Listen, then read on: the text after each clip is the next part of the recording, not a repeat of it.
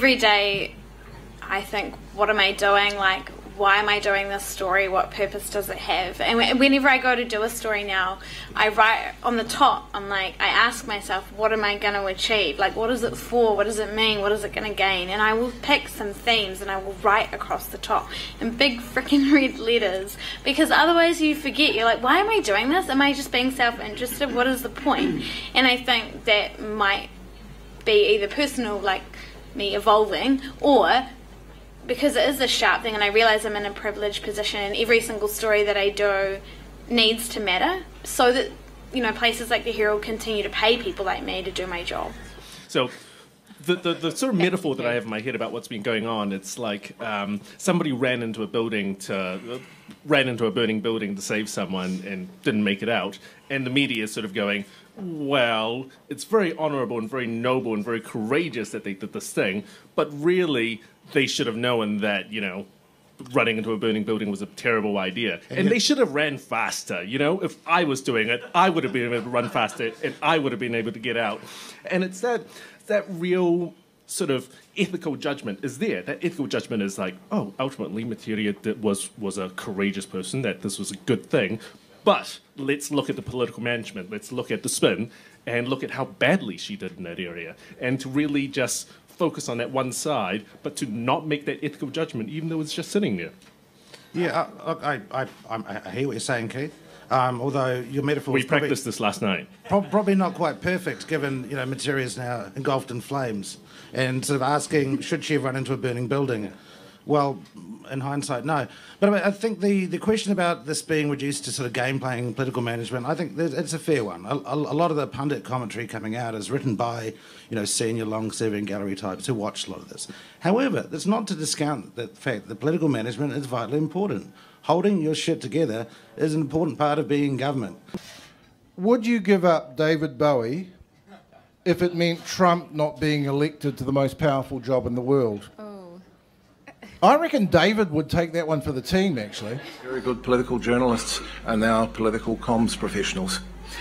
No, a couple of people have rung me from search firms and asked me to do stuff like that, but no, I haven't been tempted. Right. Do you think you'd be any good at it? I don't know. I'd probably leak terribly. You know, do you know what I mean? I mean, it's like, wow, you should hear about this. I've always wondered what it would be like to be in the, you know, working for a minister. You get given the cabinet papers and you're like, oh, Liam, oh, Corin, oh, Duncan, Paddy, you know.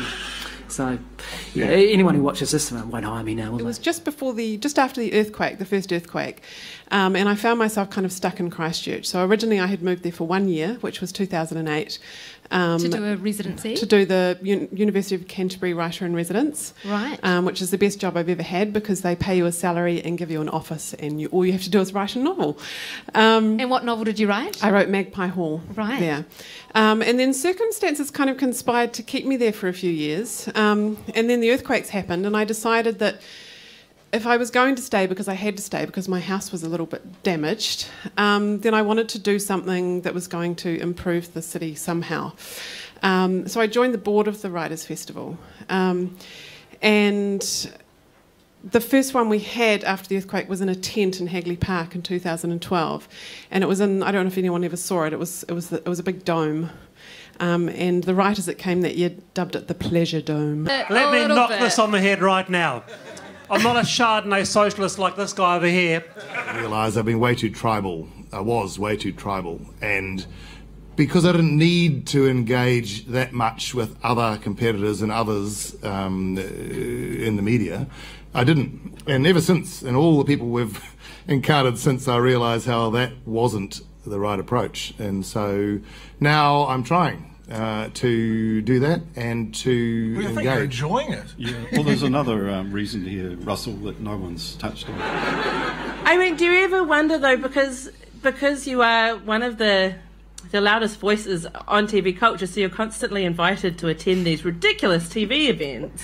You also went to a plastic surgery one recently. Do you ever wonder that the establishment that you're sort of trying to rail against, that you're trying to critique, have accepted you too much? I mean, what do they get out of it, knowing that you're going to come to their event and then write about how ridiculous the people are? I don't know. I think it's just like this weird thing between, they're like, any publicity is good publicity, and I'm like, I'm not sure if it's true. And I went back to my editors and I said, look, you should publish it, but you should say that Labour is saying this and the statisticians are saying that it's not true. And I didn't think the editors wanted to publish that. It was kind of like a really pivotal moment for me working in a New Zealand newsroom, because that's kind of when I realised that things don't have to be true to be published. When like our elected representatives profess to not know what neoliberalism is, I find that a little bit disturbing. Come on, you know what it means. You're just trying to like play to the peanut gallery. Come on, man.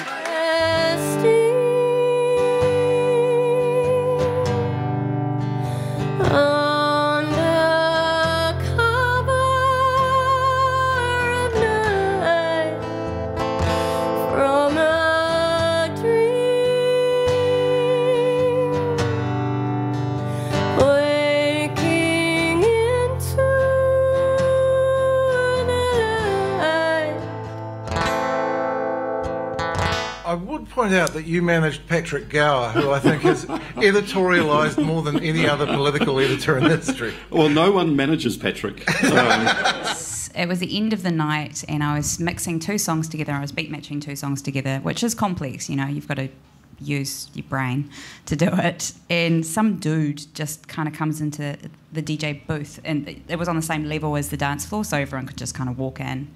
And he comes behind me and I'm like, what the hell is he doing?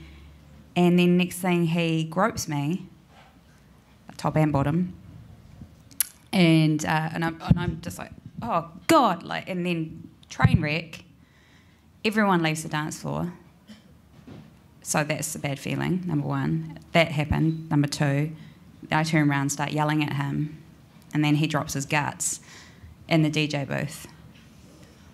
That's the worst. Yeah, that was pretty horrendous. I'm sorry that you had to go through that. And then security came over and got rid of him, but it was not nice. And then there was no dance floor. I was like, wicked. And then I had to walk to my car by myself. So where do you stand legally at the moment? Can you update us on the current state? We are not currently facing any lawsuits in a court of law. So we got sued. David, yay! This may not remain the case. I'm pretty frank about it. We're not going to get our liberation from these political infrastructure and system. This isn't where we're going to get it. Question for Chris Bishop. Has he ever considered that he is in the wrong political party?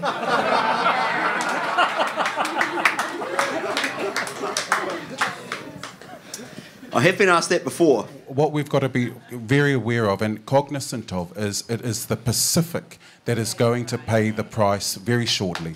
And we've got islands in the Pacific, and we must prepare as a city, as the biggest Pacific city in the world, we must prepare for climate refugees rather than do what has happened and send them all back home and wait for Kiribati to sink. So I think we as a city have to show that open compassion. We are a wealthy nation. The Pacific is responsible for 0.1% of gas emissions. Highly developed countries like New Zealand, the States, Canada, the rest of it, they're responsible for the bulk of it. We've got to do better to making sure we reach out to our Pacific neighbours in the first instance to welcome them into Auckland to start with, because they're going to be climate refugees.